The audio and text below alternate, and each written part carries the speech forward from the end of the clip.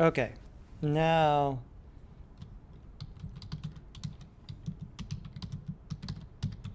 there we go. All right, there we go. Everyone's got this over here. Let's check out our 3-scene animations. Here is Cheska's. Tarsiers are small primates found in Thailand, the Philippines, and Malaysia. They are fast jumpers that leap tree to tree.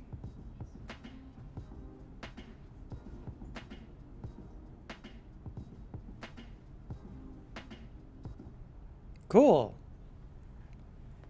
This is pretty good, Cheska. Tarsiers are small primates found in Thailand, the Philippines, and Malaysia. They are fast jumpers that leap tree to tree.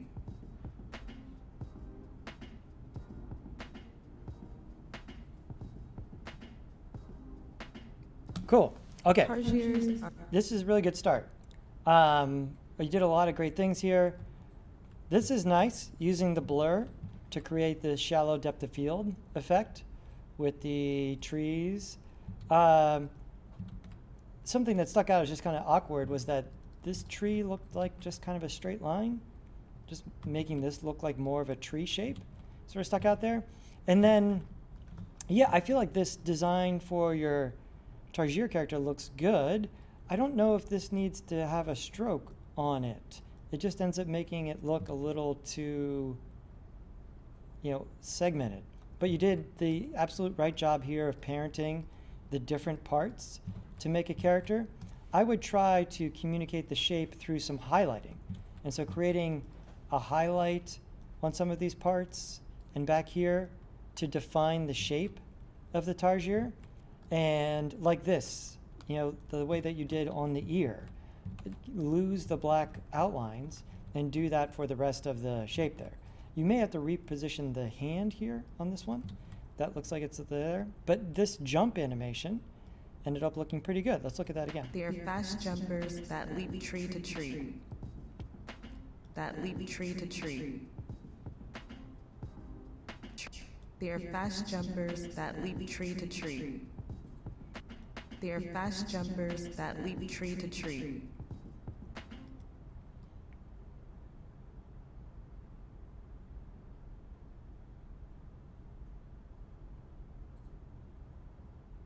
Cool. This is looking good. Well, you even had to sort of move in. Trying to see what you did here. Oh, okay, I see. So you applied the blur over here and over here, and you wanted to make it look like the Tarsier was coming from the background into the foreground. But you kind of gave that away with this part of the background here. And so in this case, you'd want to blur the whole background and not the foreground, and then have the object move into the blur. So there'd be a couple different ways to do that. Let's see. Because, yeah, the fact that this part of the background isn't blurred looks a little strange. And so in this case, let's fire up some After Effects and do it. Let me close Substance Painter.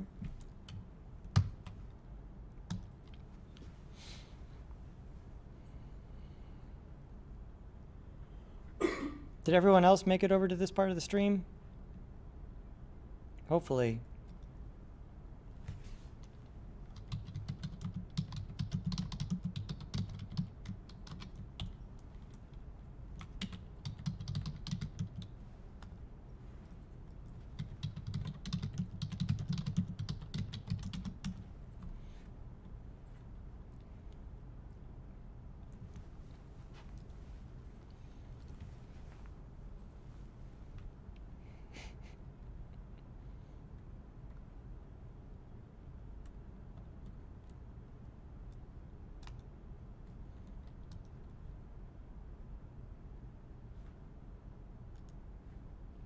Okay, so in this case, you would want to blur the whole background.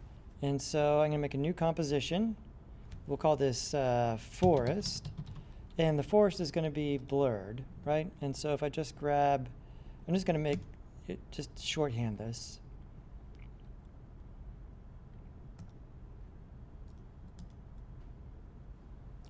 And just use some noise here as the forest.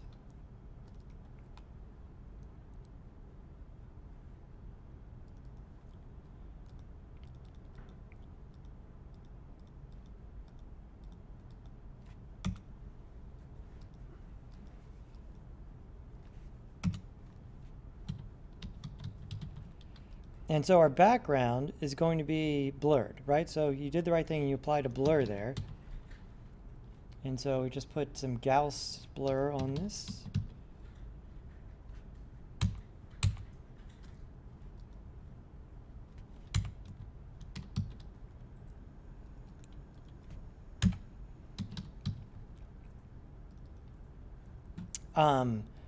Like you did, right? So blurring the background.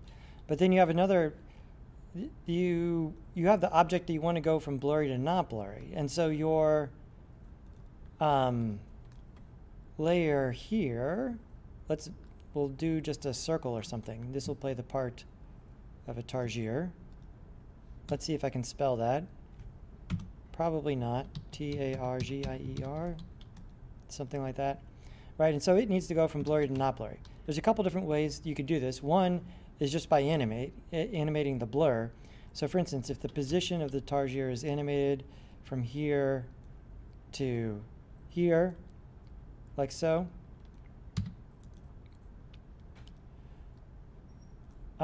you could simply add the blur to this layer and just animate it. And so it could go from blurry to clear here by animating the blur down to 0.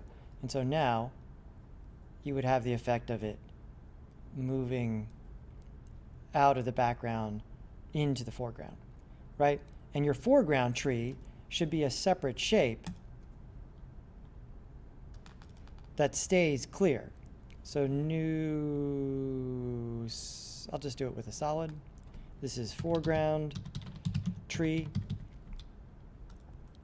And I'll just mask it really quick.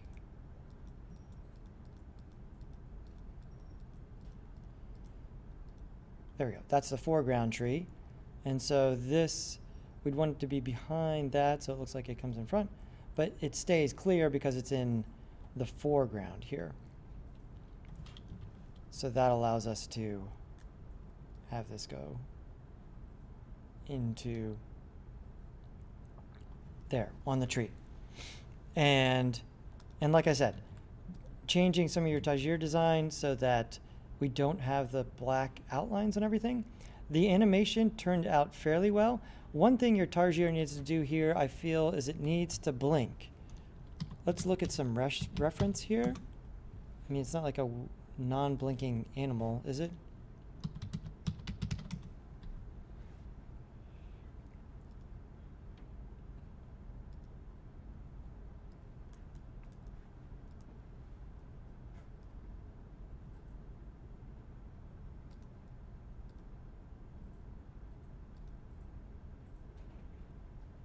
Seems like it would need to blink.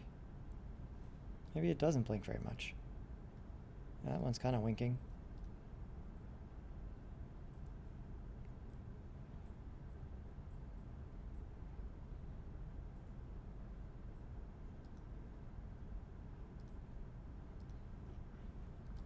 So the blink here, in your case, could be fairly easy, right? I think you have your eyes as a separate layer. And so, for instance, if I drew an eye on this ball, like this to make a separate layer, right? And so I'll call this eye and make it a child of the tarsier, which I think you already have in place. Or yeah, it needs to be above that layer, but it needs to be a child of that layer. And so now it'll move with that.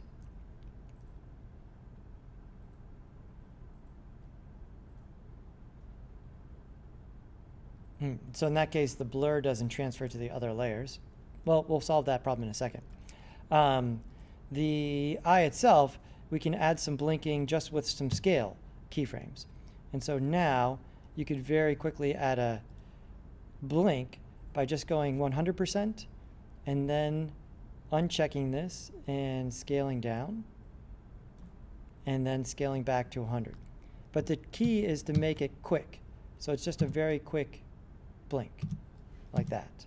When it's that quick, I don't think the deformation is that noticeable. And if you want another one, then, well, you wouldn't copy and paste because you did design the eyes symmetrically.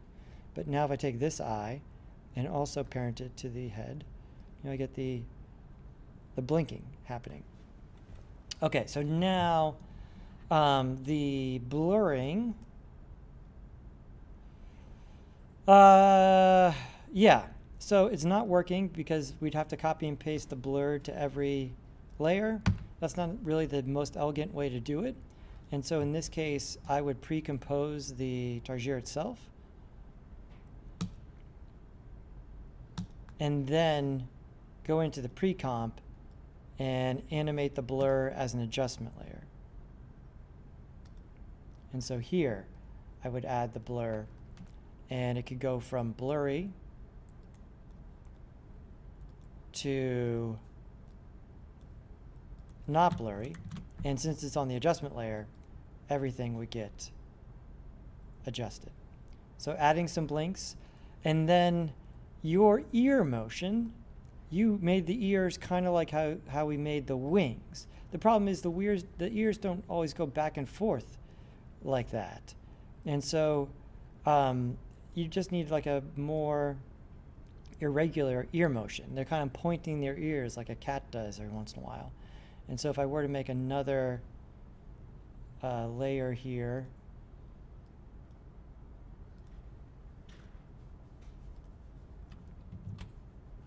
not on the adjustment layer.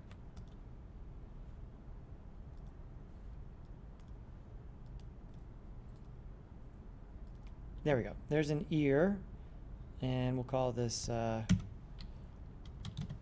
ear, and move it behind the head and make it a child of the head, towards your head. There we go.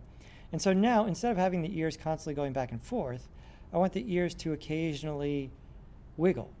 And so again, I do something like, first of all, fix the anchor point so that it's more to where the ear would wiggle from, right about there. And just put in some sudden motions. So from here, probably just in rotation actually. So just R rotation. And so here, and then maybe it rotates a little bit. What happened there? Did I Control Z the anchor point?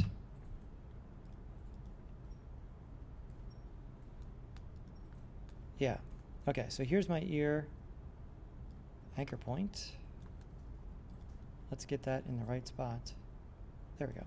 All right, so now I can keyframe the rotation here, and then maybe a little bit that way, and have it stay there. And then maybe it stays there for a little bit, and then keyframe Control click here to make another keyframe and have it move down a little bit. Kind of like that, right? So we have these sudden just readjustments of the ear. You can spread these out quite a ways, and you know, not having both ears move at the same time, I think, is key to the way that animal moves.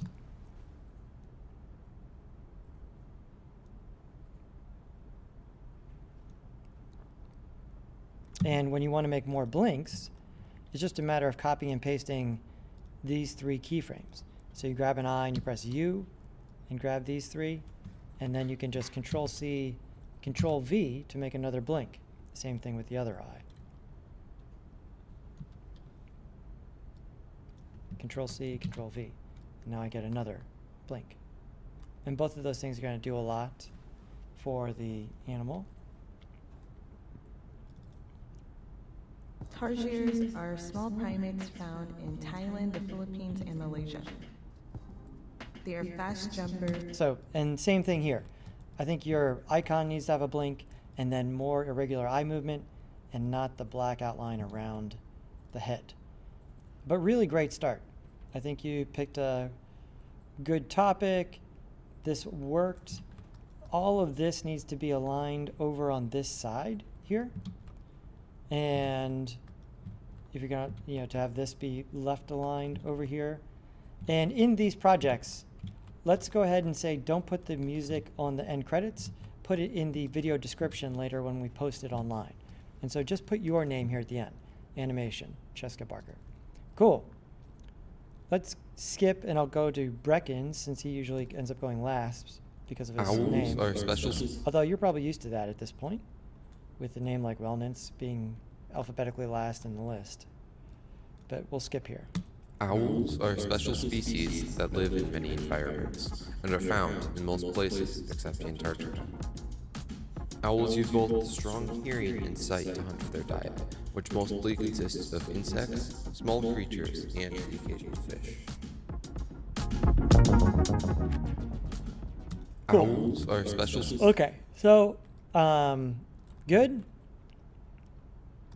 Here, yeah, like we said, let's put this, I know I put it in the directions, I keep meaning to change that every semester. Let's just have your name at the end. Animation, Brecken Wellnance. The animation could be a little bit smaller, typeset. This, I think it's good, but it all felt really rushed. Each scene, I think you could have some more space. It's okay to have some space in between the phrases of your narration in order to make this work. So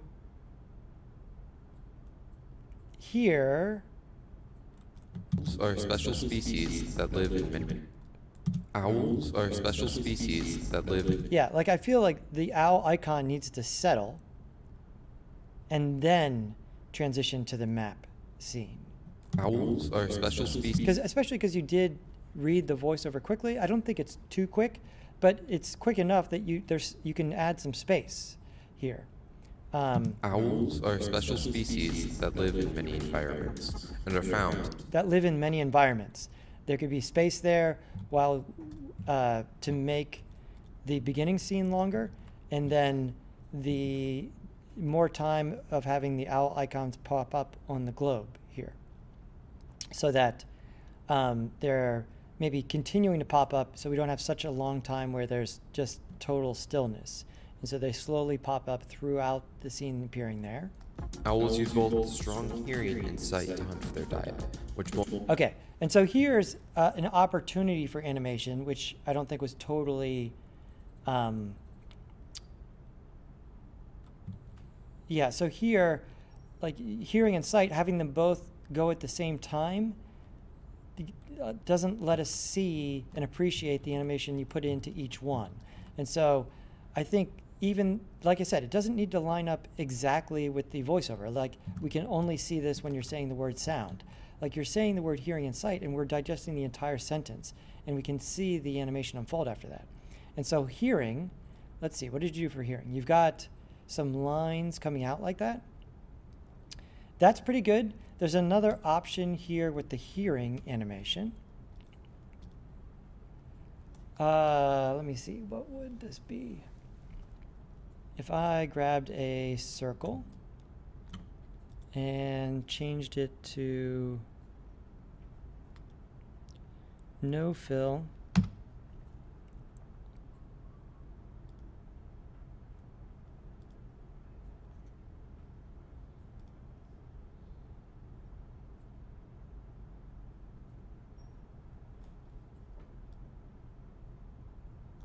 actually, we'll just make a shape here, like this.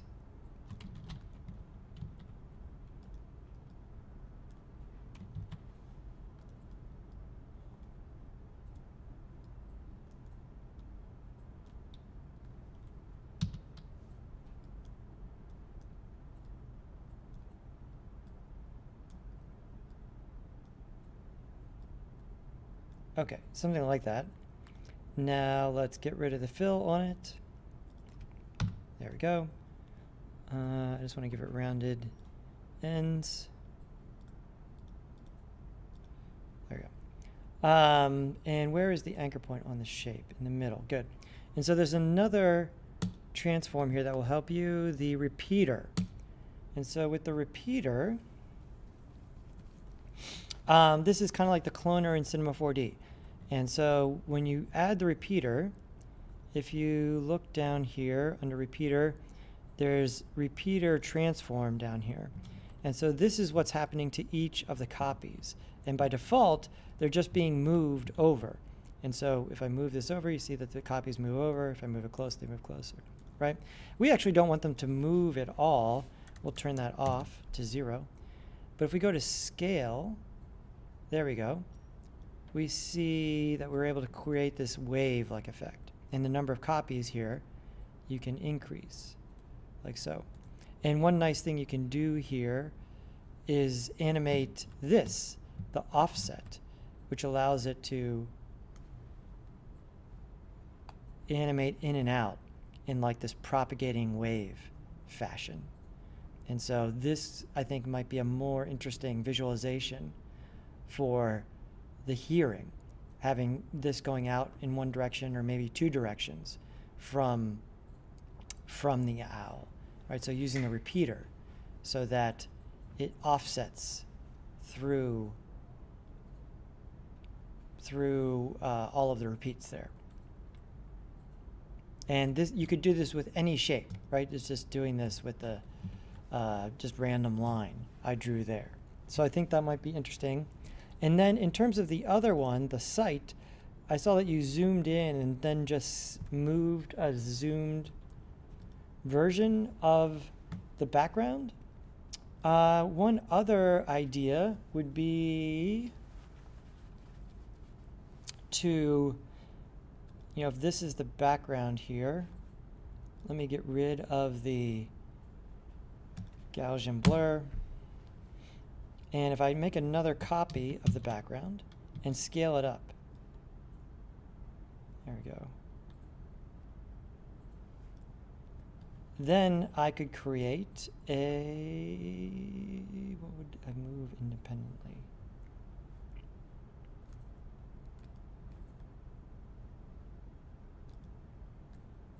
If I draw a mask,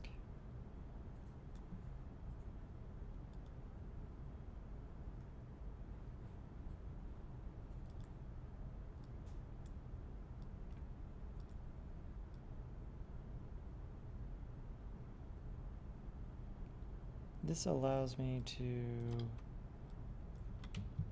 I'm moving that. That's not what I want. Yeah, I don't want a mask. I want a track matte. And so here's the scaled up forest, right? We'll call this scaled forest. And I'm going to create a circle layer. There we go. Put this above the scaled forest and call this track matte.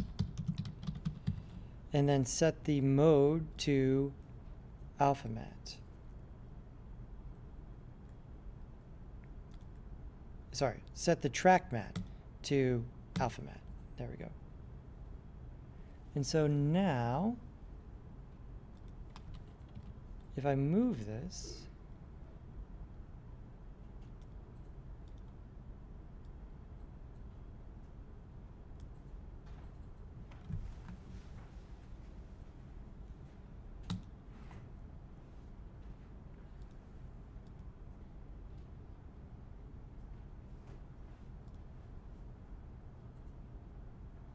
why isn't that working? That should be working.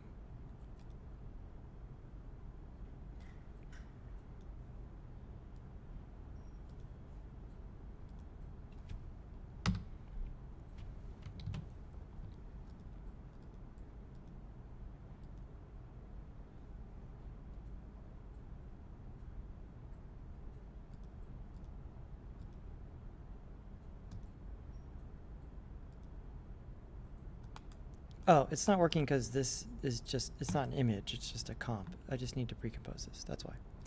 Yeah, so you won't have this problem because you'll have an image that you drew for your background. There we go. So now,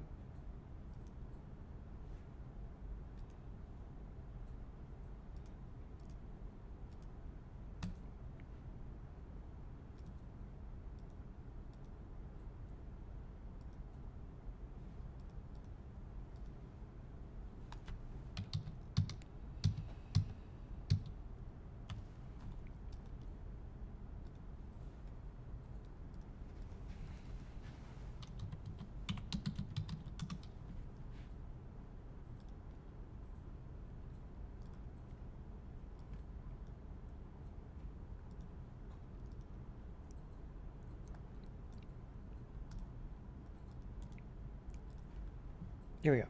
Forest. I'm going to duplicate it and call this scaled forest. There we go. And scaled up, kind of like so. Now, above this, I draw a circle. This will be the thing that becomes my magnifying glass. And so this gets set to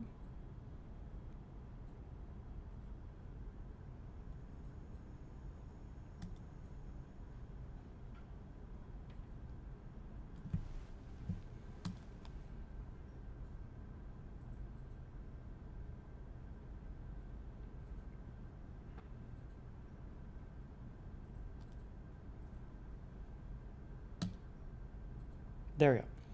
Scale forest track map gets set to alpha. Now, if I move this, just come in here and move this, you see it's magnifying the forest. Now, I scaled it up in all directions. You may have to cheat this a little bit so that it's kind of magnifying it in the direction that works for your thing moving. But this allows it to be a live zoom on whatever it is when you're moving this around there. Okay, so the magnifier and then scale forest, set that track matte to alpha, and that'll turn off the magnifier layer, but it's still something that you can animate, right? You can still hit P and animate this from here to there to move the magnification of it.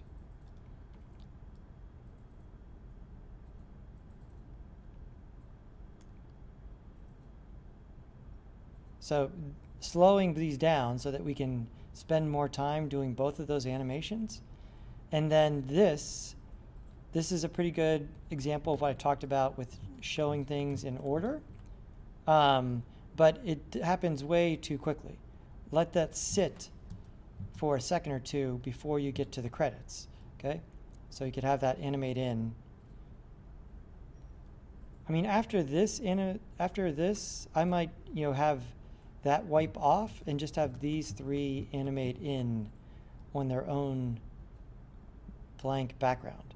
So we have this, and then that, and then these three, versus putting these on top next to the owl. I think that might look better, because they are kind of, it just makes for a bizarre composition of the frame there. Also, your size scaling is not quite equal between each one. So Brecken, you hearing this? Does this make sense? Everything I laid out there? Right? I think having it be longer is going to help this quite a bit. Give yourself some room to do the animation in between each scene.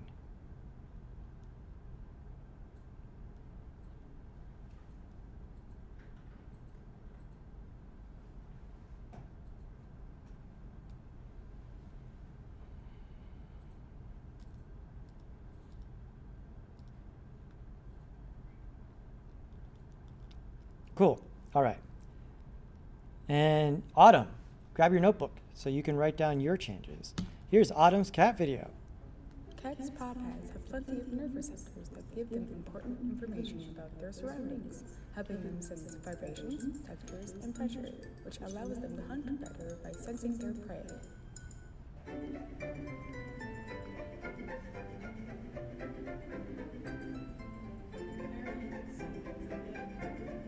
Okay. I kind of went for more of a cartoony style. Yeah. Hopefully that's alright. What, the soundtrack? The fonts. Oh crap. You can't use that font. Download the set of fonts that we use and make sure we stick to it, okay? No, this is a great start. Great start. A few things here. First of all, the resolution and the frame rate. Let's check that. You got the frame rate right. Did I mess up the resolution? Let's see, why?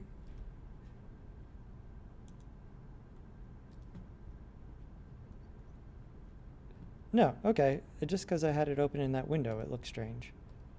No, you got, or no. Okay, so yeah, you rendered it correctly, but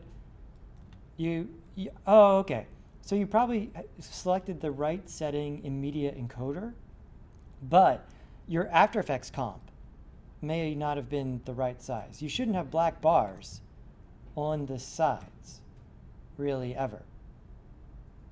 So pull it up once. Is your After Effects comp 1920 by 1080?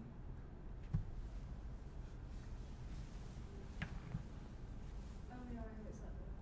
Yeah. So that explains the black bars on the sides. So that's the issue, because the total size is right, but Media Encoder compensated by adding the black bars on the side. So that's where that's coming from. Let's watch this again. Cats' paw pads have plenty of nerve receptors that give them important information about their surroundings, helping them sense vibrations, textures, and pressure, which allows them to hunt better by sensing their prey. Okay.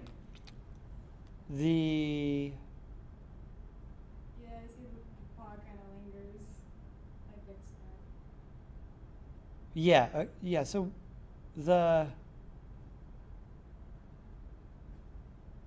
when you do a transition like this, the way you want to do that is that,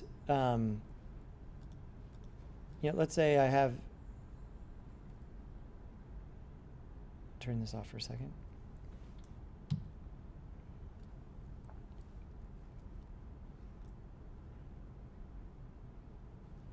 And then this. Okay, so this is the cat paw. And so the cat paw is on screen doing its thing, and then we want to have the forest do that circle wipe in, right? And so anytime I do a circle wipe, I mean, you kind of got a cartoony vibe, so I'll give you a pass on using the circle wipe, but I would have it go from the middle of the screen. Like offsetting the circle wipe seems strange. And so putting the, where's this? It's called generate, where's my transitions?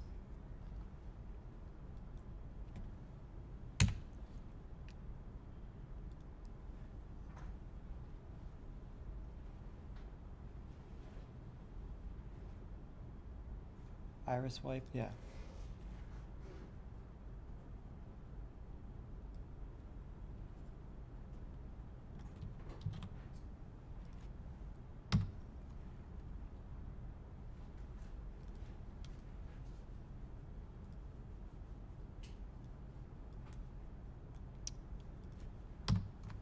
What effect did you use? Is it called circle wipe? What is the... I actually used a mask.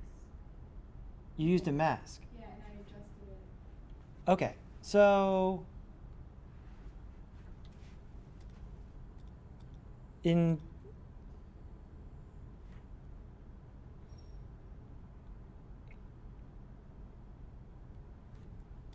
I think what we just did is somewhat simpler, right? So if you grab just a shape, it allows you to independently adjust it from the layer as far as making it easier to deal with, right? So if I have this scale, I just have this layer here, right? And so I'll just scale it from 0 to, oh my gosh.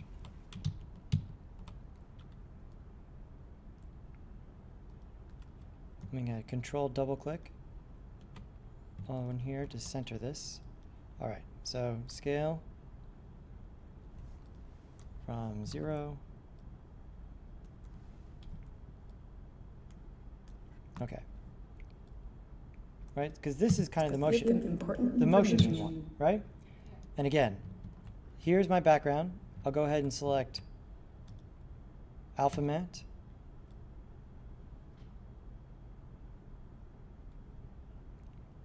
And here's the point I'm coming to. Like you want this series of layers on top of the cat paw. That way, when it animates in, it covers up the cat paw. You don't have to worry about, about getting the cat paw off screen because it's just covered up by your other scene, which is in its own pre-comp, right? So this shape layer alpha matte, this layer here, that's my forest picture. For you, this will be your cat, hill scene, whatever you called that, right? And so if you just wipe that in, and if it's over top of the paw, then you don't need to worry about getting the paw off screen. It just gets covered up by the other thing, which is the much more natural way to do it there. Make sense? Yeah. Okay. So with that in mind, Them sense vibrations, textures, and pressure, which allows them to hunt better by have plenty of nerve receptors that give them important information about their surroundings, helping them sense vibrations, textures, and pressure, which allows them to hunt better by sensing their prey. So yeah, you don't need to do a wipe every time. So this one, especially here, you did something I see students do at the beginning, which is the dreaded double transition, in that we cut and then we wipe in. Don't do that, right? And so here, I think you do want it to be black background, because I like this a lot, the idea of the cat's eye slowly appearing behind the mouse. That was a very elegant way to visually display this, like predatory image here. But you don't have it wipe in, just cut to the mouse on the black background and then have the eyes faded. Okay? Yes, because so you don't, I see this happen with many other students, like they put a transition and then there's another transition. No, you just don't want to do that. You want to only have one transition to get from one to the other. And again, just cutting from one scene to the other is fine, right? You've got one wipe and then one cut. That's, having more transitions is not a sign of, not that great. So, I think, yeah, especially if this one's going to be black, I feel like you could have a background color in this, behind the paw. Yeah, I was going to use the yellow leaves at the end. Yes, that's what I would say. Put the yellow behind there and then wipe to this scene. So you did a good job with the blinking.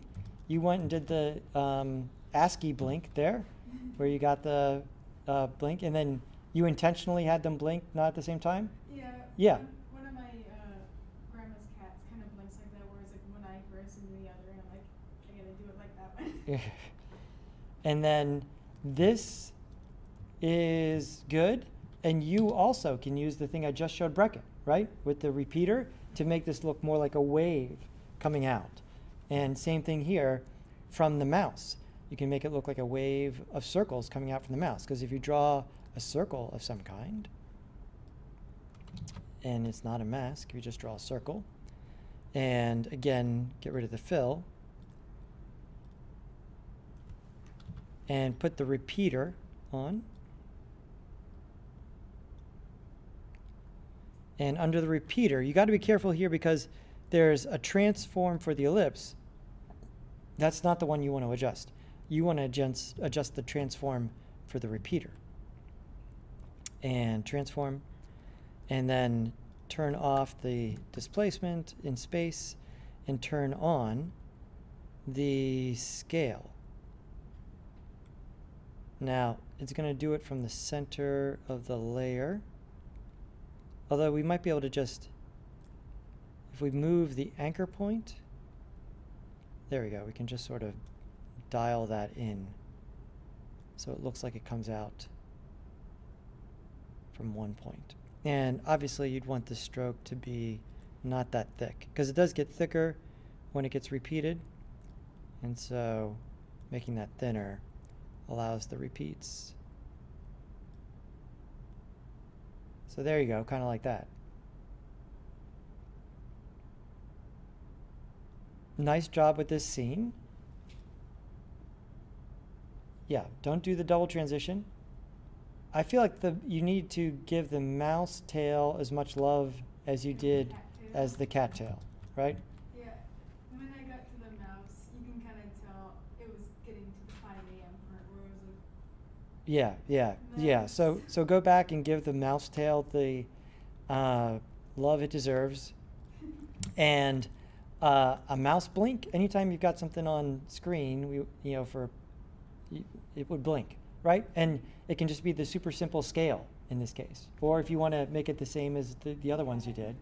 I'll probably just do like kind of the scale thing, or I guess have it squash so it looks like its eyelids are closing and then open. Yeah. And then I feel like like the mouse could have some nose twitch.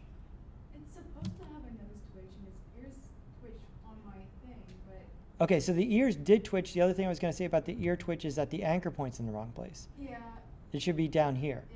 that's one of the things that I adjusted. Okay. Later on. I was like, oh crap! I just realized the anchor point's off, so I Yeah. switched it down. Yeah, 'cause it's And got I a- resubmitted it, so there's some.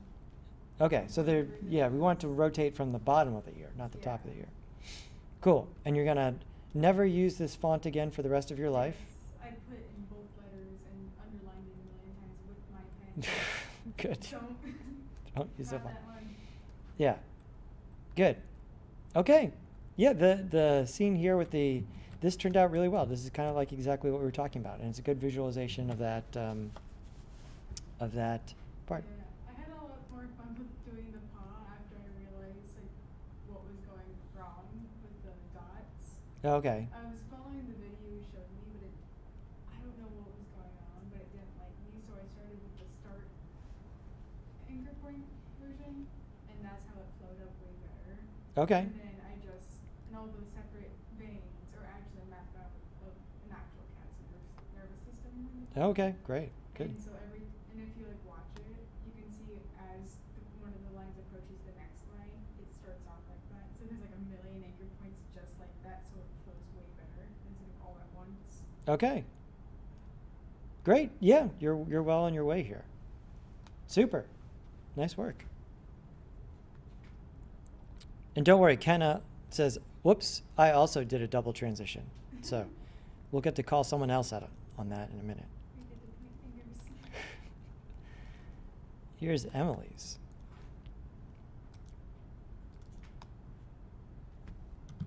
Red pandas are mammals that are primarily found in Nepal, Myanmar, and central China. They spend most of their time on trees in their misty mountain habitats. 95% of their diet consists of bamboo, but they also enjoy eating fruits, insects, and bird eggs.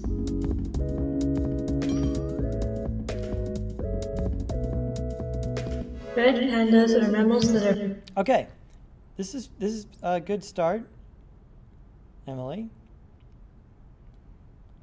Nice work in this scene. You made this seem kind of cinematic here, and that we've got the background, and you did layer the clouds. This is a good, I would steal this from Emily. Like, she's got some clouds in front of layers of trees and some clouds behind other layers of trees to create the dimensionality there. Tail animation looks really good, right? You got your wave going on. You waved in one direction, you waved in the other direction, and then you displaced in time to create the sine wave. Let's look Red at pandas are mammals that are primarily found in Nepal, Myanmar, and central China. They spend most of their time on trees in their misty mountain habitats. 95% of their diet consists of bamboo, but they also enjoy eating fruits, insects, and bird eggs. Okay, so I think it's really great. The thing that would take it to the next level is just some more movement on our red panda here. And so I can see you did a few things, and it seems like maybe most of this is coming from the puppet pin tool. I mean, I'm going to assume that this was a puppet pin tool here. Being able to take this back in and create a little bit more head motion with the panda, I think is going to be key. I mean, I think maybe you did separate out the head because we get it in two different positions here. Having the red panda look up and down, and also putting in a blink or two, like we said with the scale, is going to be good. I like the look of these leaves. That turned out nicely. Good job sequencing this. 1, 2, 3. It's just too quick And then as soon as it's there, it's gone. It's literally maybe the frame after the 3 gets into place that it starts fading out. Give it a few seconds before you roll credits, right? To let us digest that. So give your animation some more room to breathe, just like I was suggesting to Brecken. It's not about making these as short as possible. It's about giving them a good sense of pacing. And in general, students cut these too short because you're looking at the timeline and you're trying to jam everything as close together in the timeline as possible. Give it some more space. You know, do this. Do the, if I bring this down into here, like so. Do the tilde key so you can look at it and digest it once in a while without looking at the timeline. So you can understand the timing and when it needs a little bit more time to evolve. So you need more time after those icons happen. And burdens.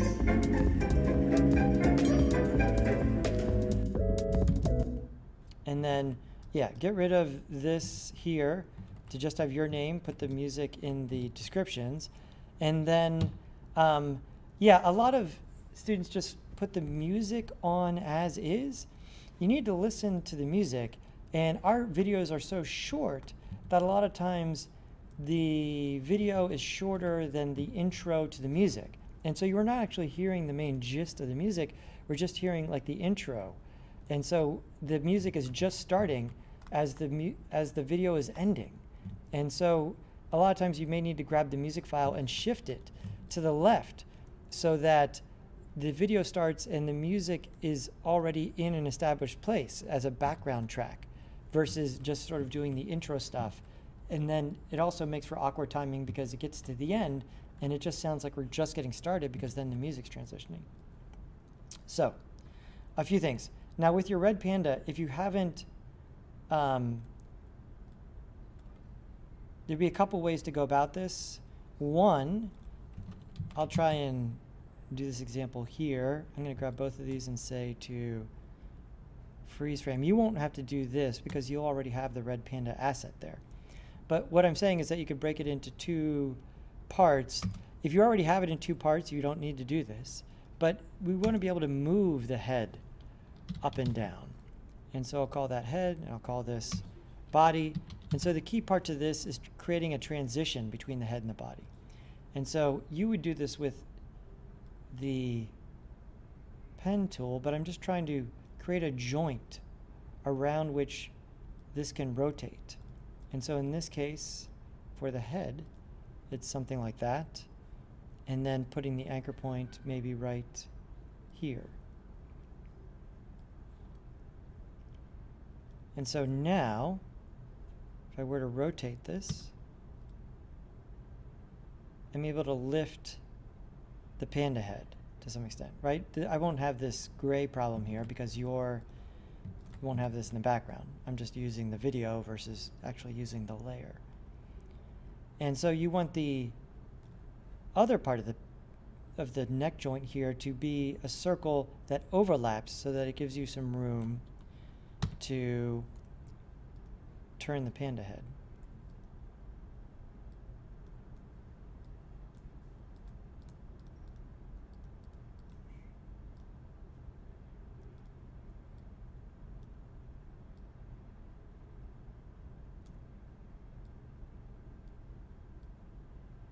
Right, so there we have more of like a seamless looking joint. And so now I can do something with the panda head. Right, this is not something that you would be able to accomplish with the puppet pin tool. It's not going to work in that same way. But what you did with the puppet pin tool in the nose, that works pretty well. Cool. All right, really good start, Emily. Here's Gia's.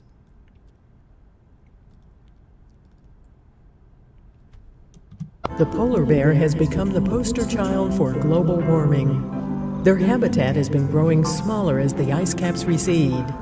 But these remarkable animals are proving themselves to be very resilient.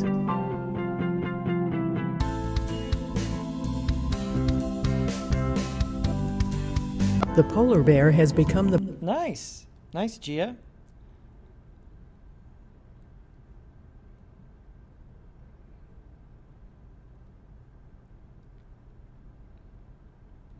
good visual here. We got the melting world and that happening. This looks good. Same thing with the blinking. Giving these animals some blinks will help a lot. What is the other animation we can do here? Just like I explained with the red panda, creating some joints here for the swimming panda, creating a joint here for this panda, right? Only, it's not like you need to make joints for all the limbs for all of these polar bears. You could improve this scene a lot with just a little bit of animation, right? Just giving this bear some more motion, giving this bear some more motion, maybe just making this bear blink, making this bear blink, right? That would all get, do a lot to make this scene a little less static there. You've got this water issue where we want to make something look like it's going along on the surface of the water, like partially submerged. This bear, again, a little bit of animation here for the bear head, just like we were talking about with the red panda neck. A little bit of raising or lowering this bear's head in a couple blinks would really make this bear come to life. If you have time, maybe a tail wiggle, right? That would all help this quite a bit. A cloud or two here, drifting left and right would help. This scene is good with the sweating or crying here. This is great. I would just have these, scale up real quickly at the beginning versus they just kind of blip on. And so having those scale up on their way down would be good. This looks great. Some more opportunities for animation. Oh, okay, that hair, you do have that bear head. Okay, so this bear head is animating. I missed it the first time. So way more exaggeration on this animation. And it looks like, yeah, making the bear head, giving it that overlap joint is going to help there with that, making that continuous. Some more blinks, some movement there. Let's look at this idea of the water issue. So in Gia's instance here, we'll call this water, and I'm going to make some water, just a solid color, some kind of blue.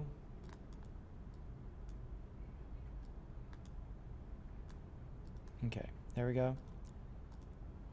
And make an iceberg.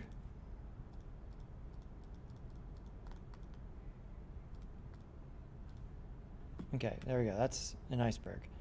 For now, let's just make it white. Cool.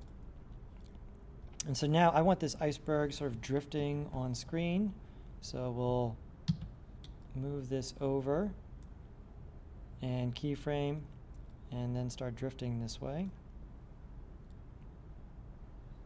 There we go. And the way that I would do this is add some wiggle to the iceberg. And so, Jacob, you okay? Yeah. Here we go. Okay. Let's stay focused here. We're gonna wiggle Rama this iceberg. And now that's giving it some movement. Actually, wiggle Rama is always problematic.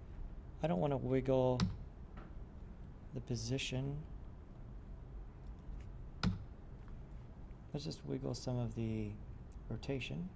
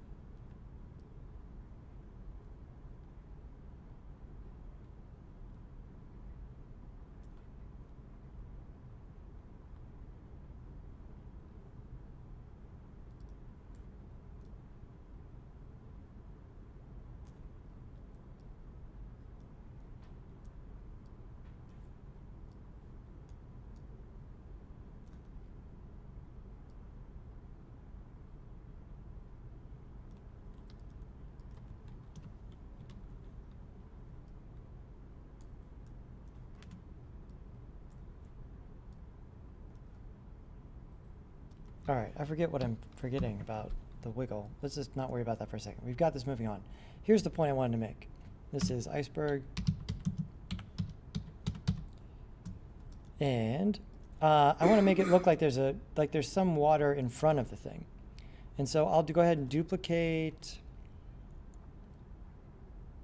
Yeah, I'll duplicate this layer and call this foreground water.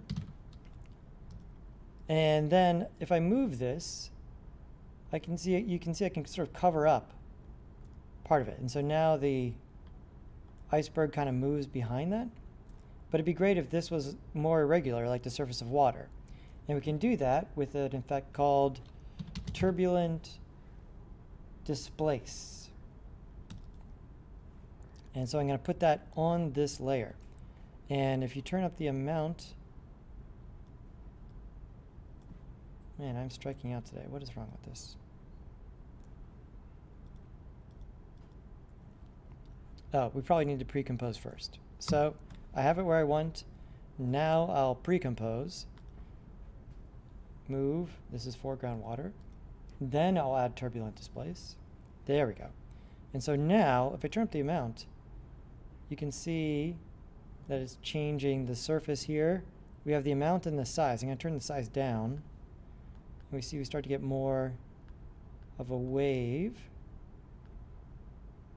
there. And as this moves, you see it's moving, but it looks like it's behind the wave. It'd be great if the wave itself was animating. And we can do that by animating the evolution.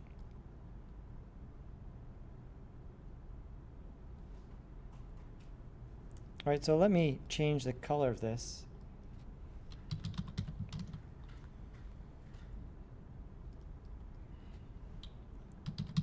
So it's a little more clear what's happening.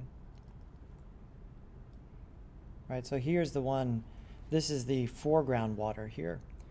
And so the amount here, maybe we turn that down a little bit. We turn up the size, and then we animate some of the evolution. And so I set one keyframe here, and then set another keyframe here. And now that's animating. And so now you have this moving while that's moving. Probably slow this down by just spreading it out. Right, so now I can move the iceberg, and now it looks like there is water in front of where it is. Again, if I don't have the levels, it all kind of mixes together there. So it looks like we're somewhat beneath the surface of the water.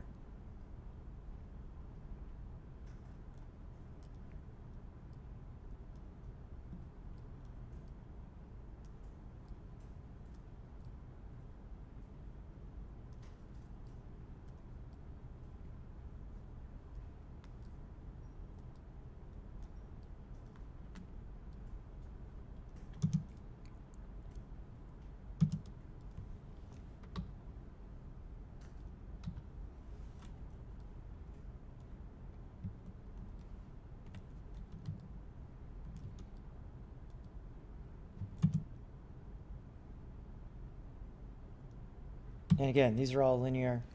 Let's ease all of these keyframes.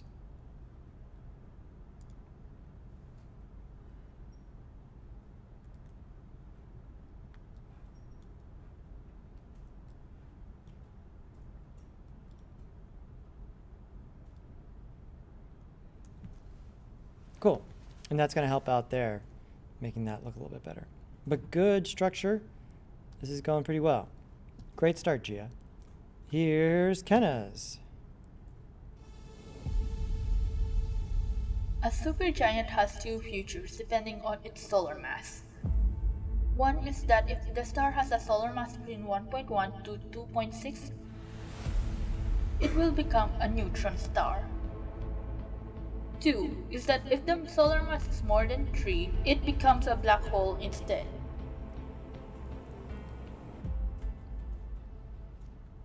Cool. I don't think I caught the double transition. Let's see again. A supergiant has two futures depending on its solar mass. One is that if the star has a solar mass between 1.1 to 2.6, it will become a neutron star. 2 is that if the solar mass is more than 3, it becomes a black hole instead.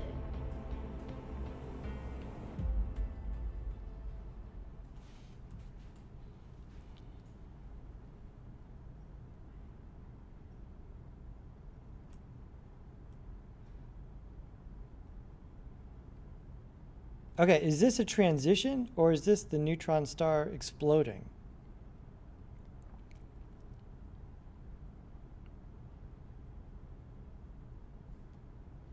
Like, is that what you want it to be? Like, once it becomes a neutron star, it then explodes?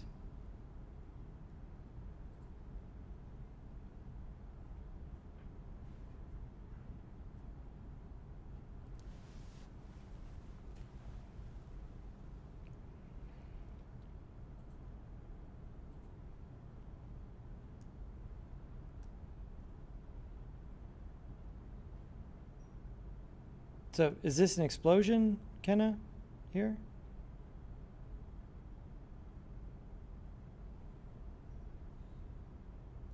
Oh, the blue giant exploding into a black hole.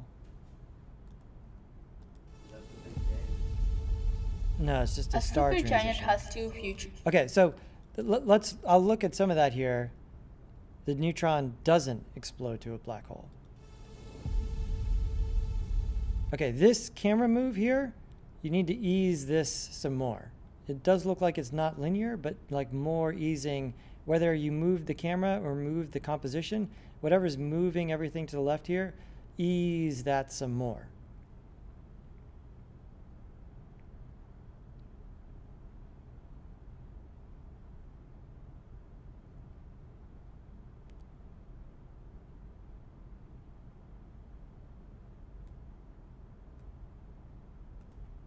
Has 2 futures depending on its solar mass. One is that if the star has a solar mass between 1.1 to 2.6, it will become a neutron star. 2 is that if the solar mass... Okay, so after this, where we see this happening, you fade out, but let it totally go to black, and then fade in the next star, because it all kind of runs together there. So this, again, it's not a PowerPoint presentation. I think you can just say pulsar or black hole, right? Because you're providing this information on the voiceover, and so that would clean up this presentation here, pulsar, and that would give you a chance to animate this. You could say pulsar and have that drop down, and then black hole, have that animate, up from the bottom. Because I don't think we need all the numbers on screen. You're providing that in the voiceover there. Then I think this part here turned out nice. I like what this ended up doing. It will become a neutron star. 2. Then, but that's what I'm saying. Like, that's the end. So let that fade to black, and maybe put some more space in there. Then your voiceover. 2. Or you could just start that with or, and then we see the exploding. It becomes a black. Right, because it looked to me like the neutron star exploded, because I didn't realize it's the next scene, because this one does this and then it looks like it explodes again. And so let that all go to black. Then, I mean, it would be, if you just had the star fade to black and you kept the star background, that would be the best. But I'm not sure if your star has to be separate from your star background.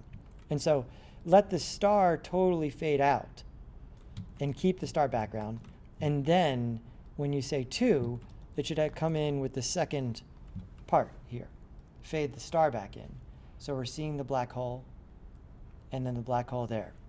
And so yeah, let me look at the Kazurka stat. black hole animation.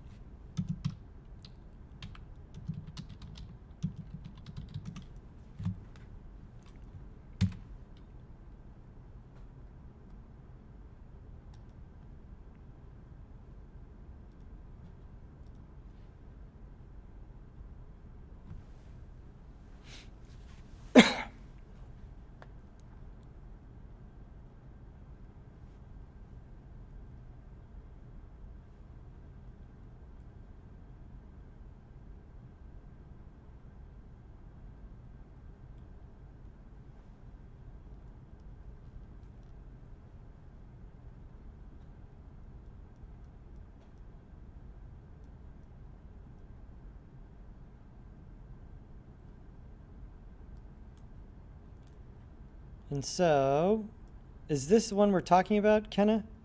This is the one?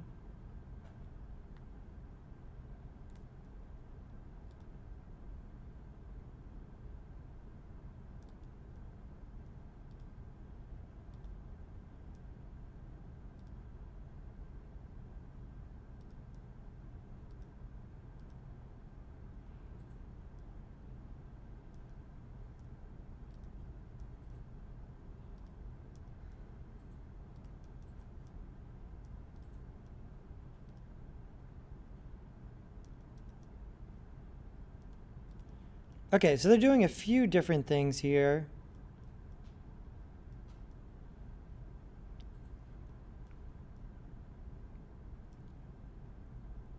All right, let's talk about this one. So,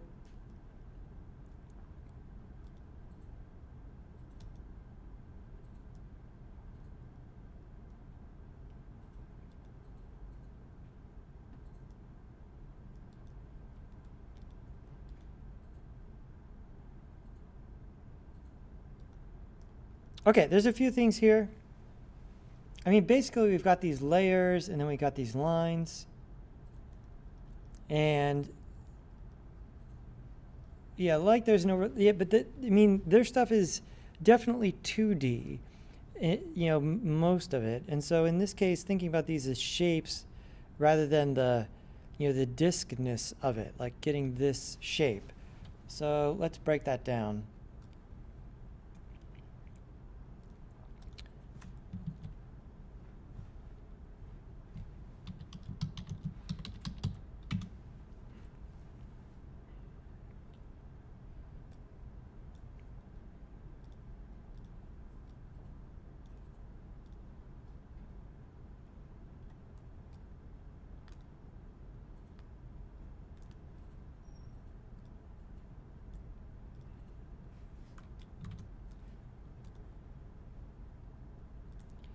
So there's like this central shape, and then there's the shape that goes over top of it, which is in there's kind of this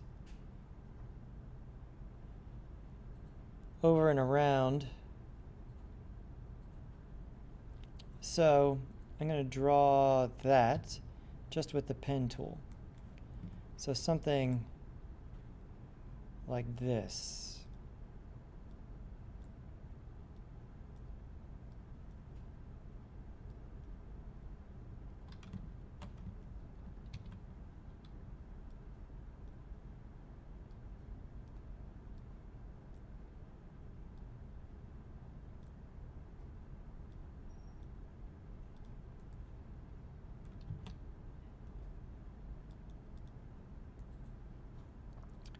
Let's clean up this shape a little bit. Ugh, I drew it on the same layer. I don't want to draw it on the same layer. Just click off this layer. This will be the center. Click off of it, and let's draw this again.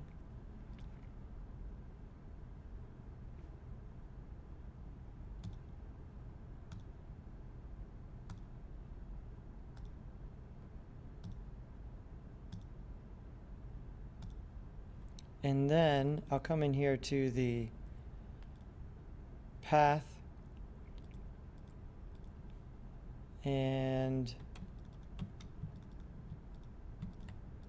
I always forget what the shortcut is for this. Yeah, so come over here and grab the Convert Vertex tool, to then turn these into Bezier handles. There we go. And then back to the regular tool. V. Sort of tune the shape a little bit.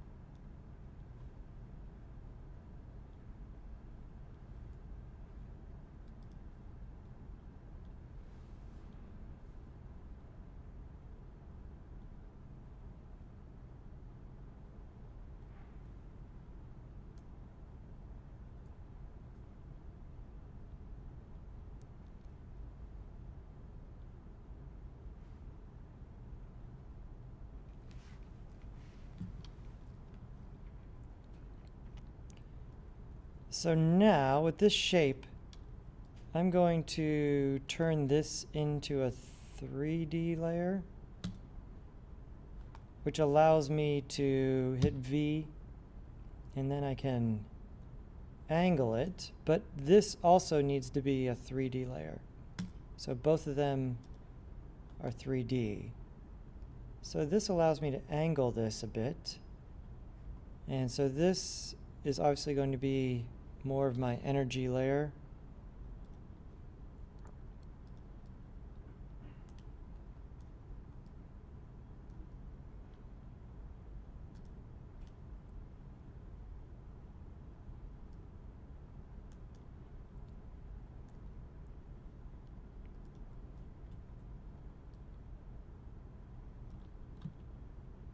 And that's going to give me a straight line doing it that way.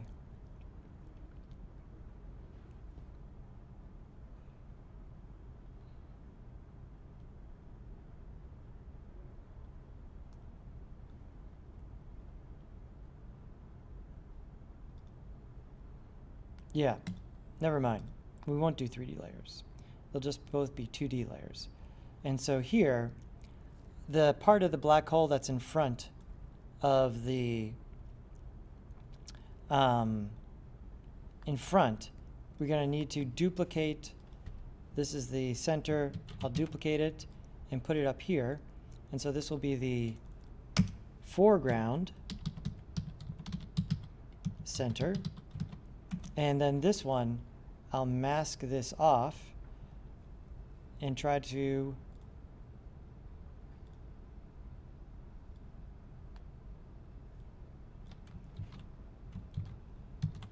make sure that this tool is selected and that I'm in mask mode and have this layer selected.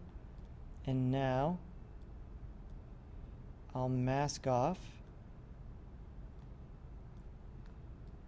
the top of the black hole.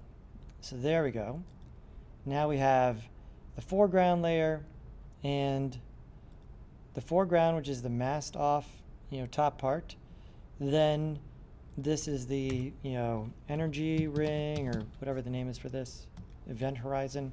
And then this is the bottom part of the center. And I'll label this bottom. Now, part of what's going on here is that there's several layers of energy, right? So you could copy and paste and then scale a little bit and change the color.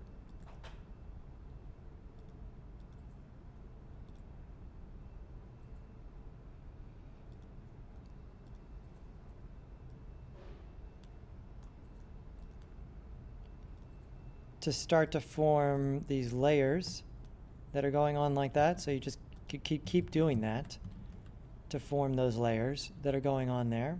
And that sort of, probably maybe adjusting some of the points on the outer layers to start to get to that kind of thing on the black hole like that. And then there's the energy going around the black hole. And so I'm going to take the original layer here on energy and copy and paste it. And I'll call this energy ring or energy move. And so here we're going to use our good old friend trim path. And so I'm going to scale this one down a little bit. First of all, I'm going to just get rid of the fill and then turn up the stroke. There we go. And probably scale it down slightly. Kind of like that. And then our good old friend trim path is going to do this for us. So go to contents, add trim path. Where is it? Why do I not see it? Here it is, trim path. And so in trim path, I'll shorten this up so it's like some energy going around. I'll grab the stroke and give it the rounded cap to look like that.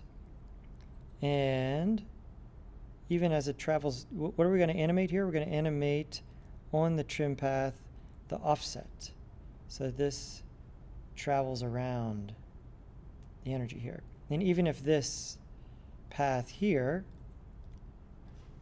was intersecting, there we go, we'll see that the energy will travel behind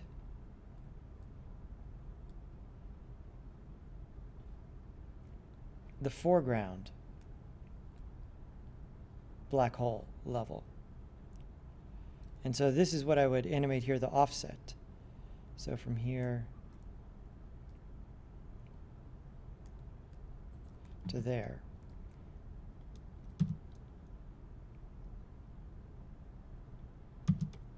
And in this video, they made the offsets, you know, slightly darker color from the, and so we'll just turn the brightness down, or slightly lighter color. We'll turn the brightness up.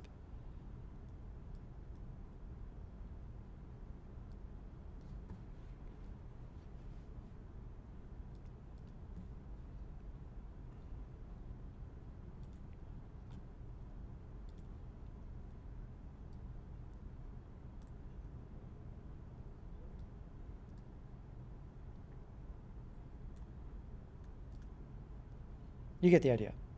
And so now this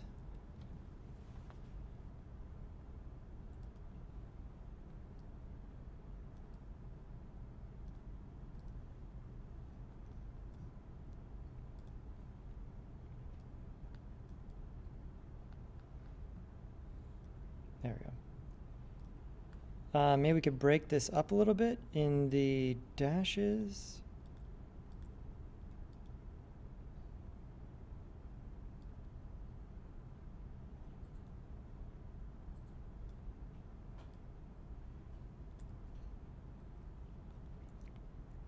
And again, the only thing that get animated here is the trim path offset. If you want these energy paths to be a little bit longer.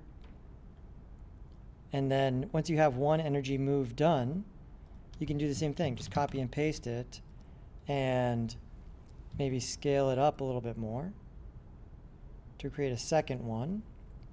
You might need to move some of the points on each individual path to make it work.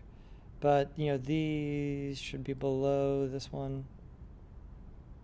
Right, and so now we have multiple paths. We wouldn't want them being in the same place. So you'd have to change your energy move trim paths there, hit U to see their keyframes. And so, you know, just changing this value, changing this value. There we go. And so that's going to do it there.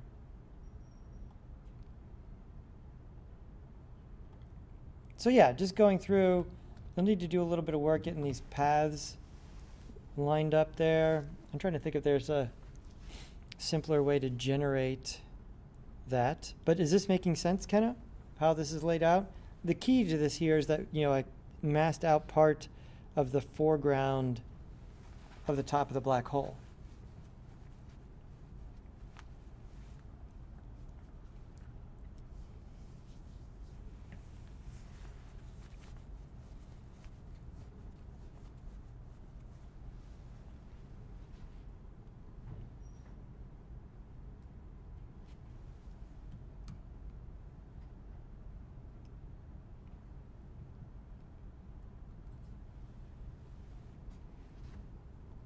Okay, good. That's a good one. It's how I learn a lot of stuff, just sort of looking at things and trying to reverse engineer the lower black hole.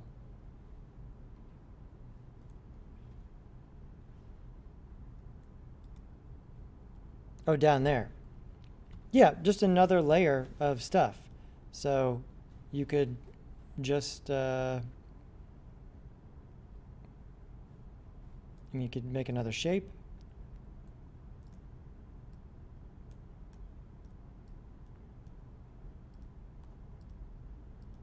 Like that. And then as long as this was at the, I drew it on the layer again. There we go. Click off of that so we get a separate new layer. Now I'll draw another lower halo here, like this. I'll change it to an energy color.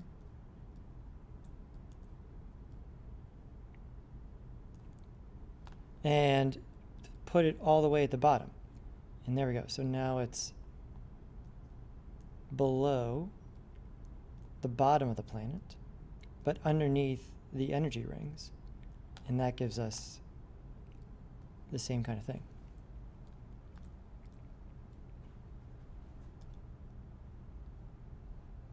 So you have an understanding of how it works like in 3 dimensions, but you know, just thinking about how to flatten it out and build the image 2-dimensionally using layers.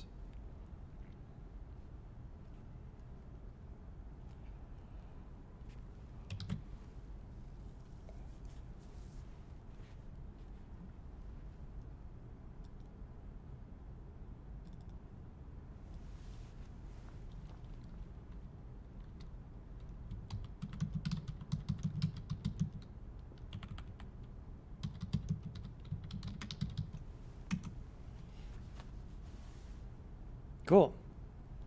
That's a fun one.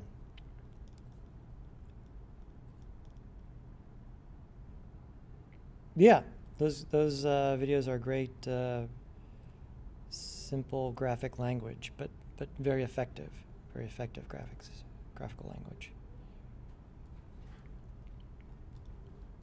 Cool. There's Kenna's, and here is Steven's.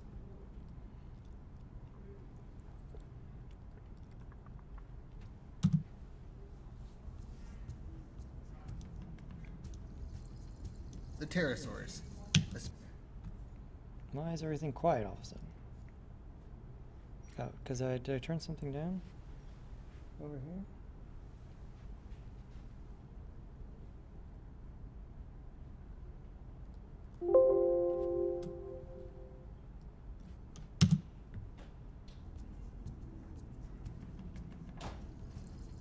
The pterosaurs, a species of prehistoric flying reptile that lived alongside the dinosaurs. One of the most peculiar was the mighty Quetzalcoatlus. A massive animal, Quetzalcoatlus had a wingspan similar to that of a single-engine airplane. Nice easing, Stephen. Nice work. This makes Quetzalcoatlus one of the largest predators to have ever lived. There it is, devouring a baby Triceratops. Very nice, Stephen. Okay, the bounce on animated, you know, I don't know. Like this, I really like this. It's classy and understated. I don't know, the bounce seems a little bit much. Great job here, okay? So this is looking Good. The thing about the use of the blur here, it just distracted me because I thought the mountains were too blurred. And this sort of wide shot like this, if this were a real camera, it would be, a lot of it would be in focus. And so just chill this out a little bit. And then you did a good job building the scene. Just take a mask to give this a little bit of a pattern here, so it's not this straight line that goes across, because you did a good job building this and this, right? So really that's just a matter of just making a new solid. Jump around, jump up, jump up. There we go, we got it, right? And so now to create a horizon line with some sort of information here, I can grab this and just use the mask tool to create some sort of slightly varying ground level there. That'll help a little bit. This makes Quetzalcoatlus one of the largest predators to have ever lived.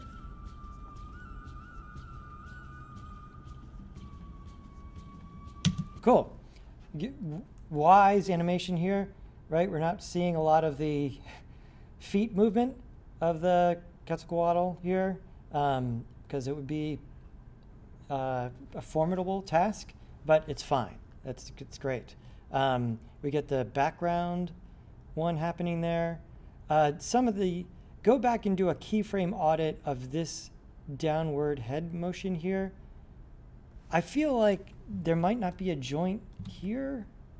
Let's see. No, there is. There is. Yeah, so I feel like this joint needs more motion. Like it doesn't, we see it move there. And then, yeah, I feel like the head would be pointed down more here to pick something up that would be over here. It seems like a strange, just very sort of awkward movement there. Like the other animation looks great, and this one just sort of sticks out as being a little awkward. So just making sure that you've got your easing in there and adjusting some of that just ever so slightly so that that's a little bit more smooth. This is a really great graphic representation of what's going on there with the plane and using the Quetzalcoatl wipe. So look, we can see what Steven did here. So he did it by putting a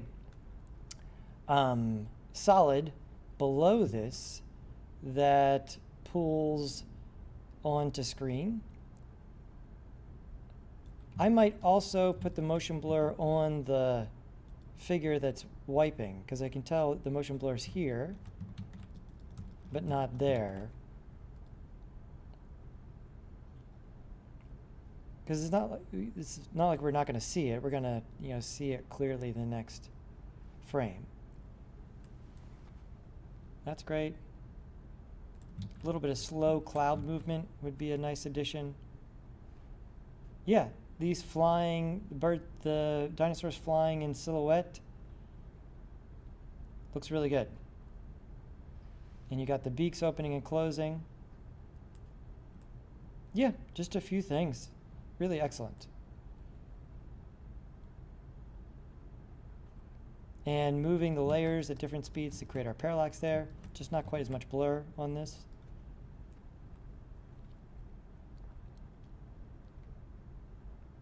Cool. And if you haven't already, you should check out the, what is it called? Prehistoric Planet. I have a feeling you did, and that's why this is a topic. But the episode on this dinosaur is pretty great. Have you seen that yet? Which one? Prehistoric Planet? Yeah. I've seen parts of it. Yeah, the animation is ridiculous. Oh, yeah. Yeah, it looks really the best dinosaurs have ever looked, for sure. Yeah, well, I mean, they were going for a different thing. They're trying to make them look like real animals, not like monsters that are chasing us around all the time. Yeah, exactly. Yeah, it's really quite astounding. They haven't published a whole lot of behind the scenes on that yet. I'm anxious for them to do that. And then, yeah, again, wise animation choices. He cuts before we swallow the baby Triceratops, right? Because that's going to present a whole bunch of issues, right? How are we going to do that exactly here? And, but this is good. It sort of doing that with his beak to get it back toward his mouth is great. That was plenty because it it felt like it was enough there. That's working really well. Super. All right. Nice work on these guys. All right. This is everybody who got one turned in, right? Yes. Super. All right. Any other questions from you guys on the live stream? Again, there's not going to be a live stream on Monday. The sports bumper project and the changes on this project will be due a week from today. Well, I'll make them due Tuesday night, right? We usually do Sunday night. They'll be Tuesday night. In fact, I think I already did that. Didn't I do that? Is that showing up on Canvas? Does the sports bumper show up as being due Tuesday night? No, I don't think I did that.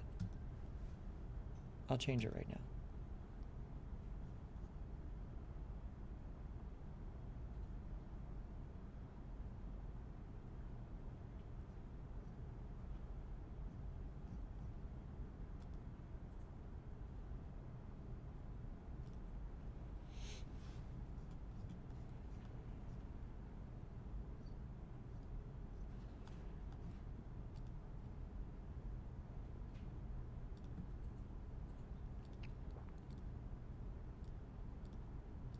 There we go. Now it should be showing up.